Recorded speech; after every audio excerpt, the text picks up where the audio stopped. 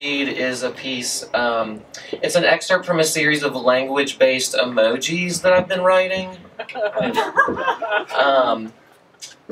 And it's related to the tattoo wish list piece that I wrote for Matt's show at Weekend Gallery that Jay and John ran. And so I was like, I'll put this together for this, because it'll be specifically directed, you know, for Matt. And now you can feel free to use these in any of your text conversations.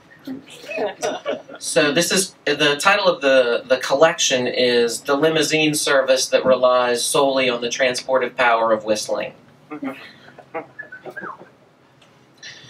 Duck with a dollar bill in its mouth. Gun snapping in half. Doorknob in mid-flight after falling off door, but growing wings so it can go anywhere. Open anything. Girl making half-moon slits in one of those big banners that advertise local events. Slits so the banner doesn't become a sail and the wind can pass breezily, half-moonly through it. Embarrassed lake with helicopter hovering above. The helicopter's a peeping Tom!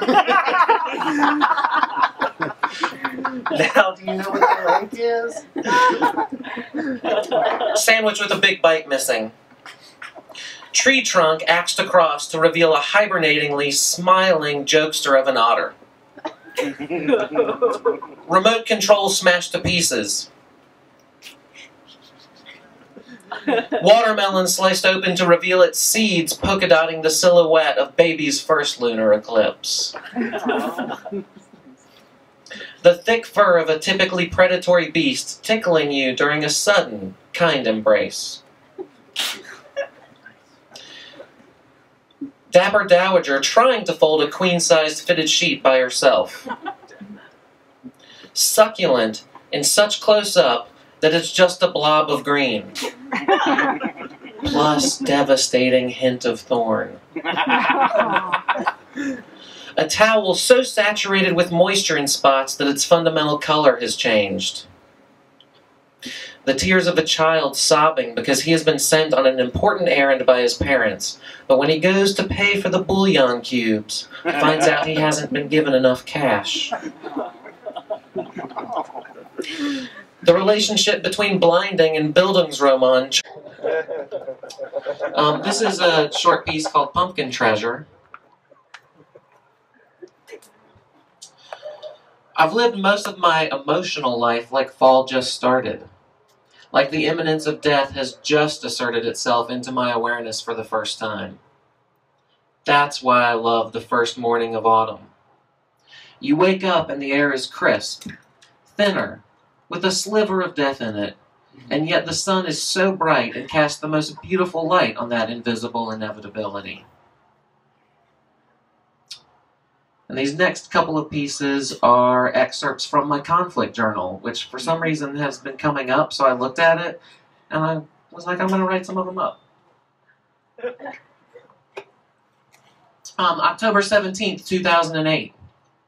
Threw an empty pack of cigarettes at some families holding up McCain signs at the intersection of Imperial Highway and Beach Boulevard. Then said, John McCain raped my dog and Palin won't let her get an abortion. Explain that to your 10-year-old.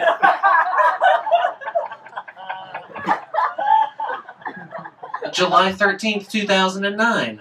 Honked a hello/fuck you triple beep while driving past a lame nighttime marketing event for people trying to sell condos down the street from my apartment. After I smell a fart, I don't yawn for days. February 11th, 2012. I go to a show at an after-hours place to see my friend's band play. The security guy won't let me take in my water bottle full of gin and tonic, even though their whole setup is illegal, so I hide it in the bushes, and I'm already a little ruffled. I tell the guy asking for money at the door that I'm on the list, and he sighs loudly and gives me a piece of paper and says, "You're going to have to find it." I respond, "Why? Can't you read?" He immediately tries to push me. He leans too far over and knocks into the table he's behind instead. Big clatter of cans and bottles falling to the ground ensues.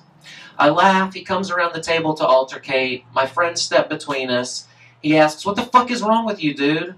And I say real friendly, "This is a party." John, whose band we're there to see, comes out and asks what's going on. Door guy says, "This guy's being a dick." And John says, "Doug, this is my friend Andrew." It doesn't count if you tell someone I love you if you already know their middle name. Hashtag love enforcer. So Matt and I have had a lot of conversations about really disliking the cult of storytelling and the fawning over in every medium. Like, oh, I just love stories. But especially in writing, there seems to be this thing of like, that's the only thing that stories are good for, or that the medium is good for. So, I know this is a reading, but so this last conflict, I'm just going to tell a story orally, and telling it based on my memory as opposed to writing it down, making it a telling rather than a reading, is like the relationship between preparing sushi, because that's still cooking. Some people don't like to think that that's cooking because there's no heat applied. Thank you. But this is how I like my stories.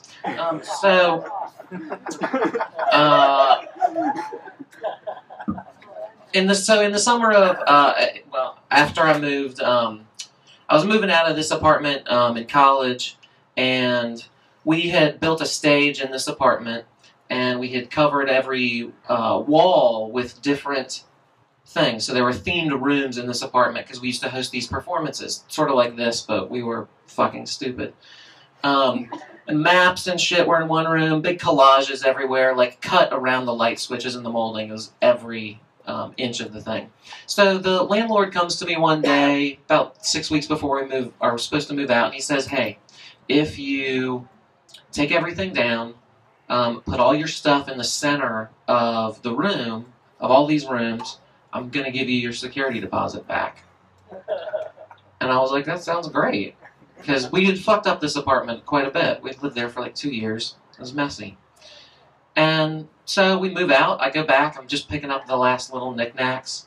And Gary's there. And his helper is there. This, tall, big Native American dude.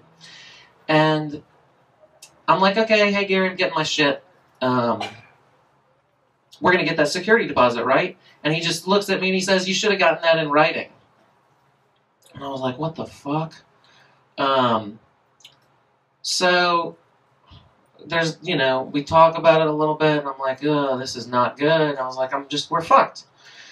So I made this decision. We were in the third room. I was like, he's going to have to force me out. I'm going to make him, like, physically bring me out of this building.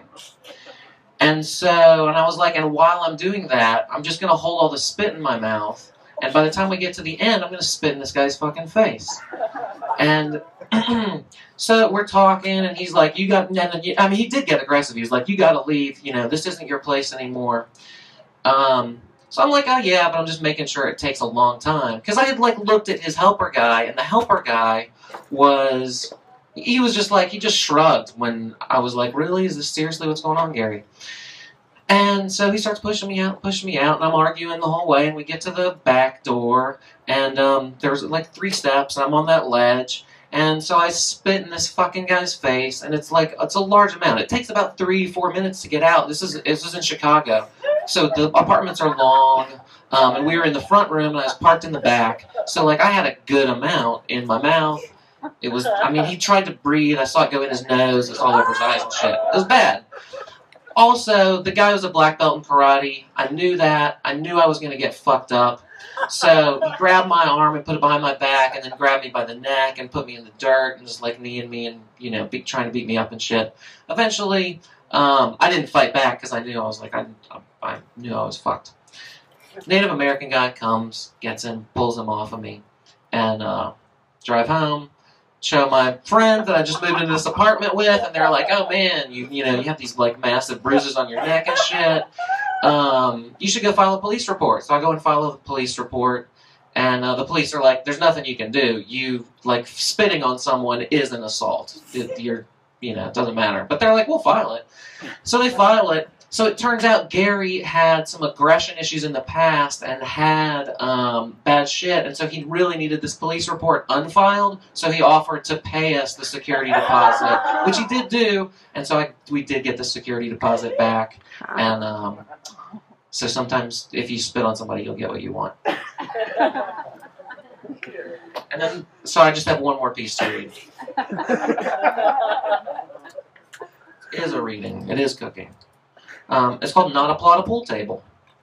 Not a plot, a pool table.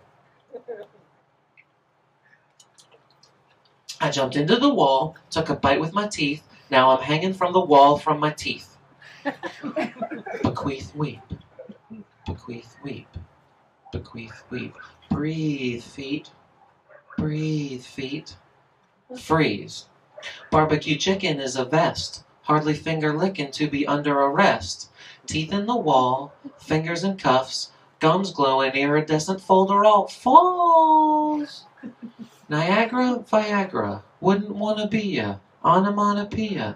Maybe I'll be able to, maybe I'll be able to, maybe I'll be able to, maybe I'll be able to, yabba dabba do, yabba dabba do. Maybe I'll be able to, maybe I'll be able to, yabba dabba dabba do, yabba dabba dabba do. Maybe I'll be able to, yabba dabba dabba do. Maybe I'll be able to, maple walnut donut you, yabba dabba dabba do. Walnut, hut, hut. Male privacy. Thin paper, male privacy, being equal to thin paper softening the privacy, the coffee, the privacy of postal mail, thin paper softening. From the coffee slopped into the saucer. Thanks, Open Press and Insert Blanc. Yeah, yeah.